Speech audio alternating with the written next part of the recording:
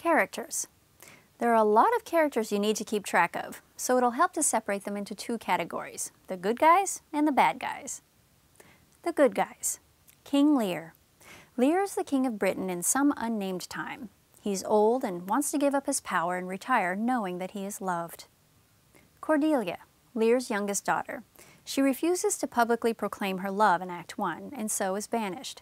She was Lear's favorite and stands by him in the end. King of France. He stands by Cordelia even when Lear disinherits her, marrying her and helping her support Lear in the end. Kent. Lear's most loyal courtier. Lear banishes him for defending Cordelia in Act 1. He then serves Lear in disguise. The Earl of Gloucester. A well-meaning noble, Gloucester ends up duped, blind, outcast, and suicidal. Edgar. The Earl of Gloucester's legitimate son. Edgar stays loyal to his father throughout the play. The bad guys. Goneril, Lear's oldest daughter. He lives with her first, but as soon as she's given power, she starts scheming for more. Regan, Lear's middle daughter. She refuses to take him in or care for him in Act 2, and like her older sister, as soon as Regan has tasted power, she starts scheming for more.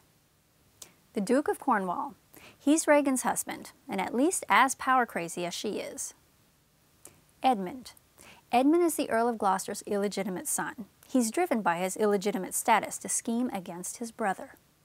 Oswald. Goneril's servant. When he's disrespectful to Lear, a disguised Kent beats him. The Duke of Albany.